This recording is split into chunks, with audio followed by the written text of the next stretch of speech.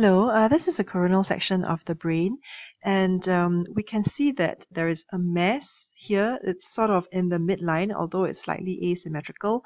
This mass is very well circumscribed. It looks different from the surrounding brain parenchyma. So let's perhaps zoom in to the edge of the mass so that we can have a closer look. Over here, we can see that the mass is extremely well demarcated from the brain parenchyma. In fact, it seems to be almost sitting in this depression in the brain parenchyma, and it is really not invading into the brain at all.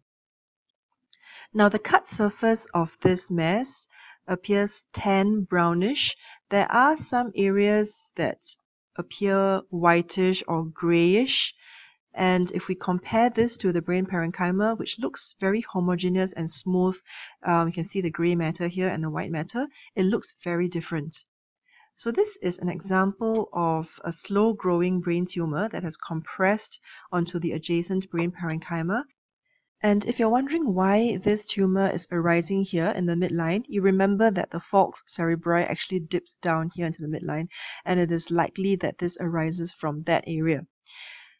So it has, on gross appearance, mostly the features of a benign neoplasm. So just to recap what we studied in your neoplasia chapter, benign tumors are often very well circumscribed. They do not obviously show infiltrative growth into the adjacent tissues. And again, if we look at this, we do not see any obvious areas of necrosis, which would be evidenced by pale geographic areas. Neither do we see any hemorrhage.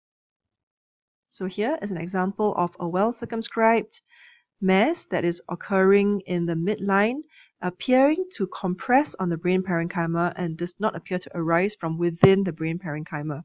It has a tan, whorled cut surface without evidence of necrosis or hemorrhage, and this is a classical appearance of a meningioma.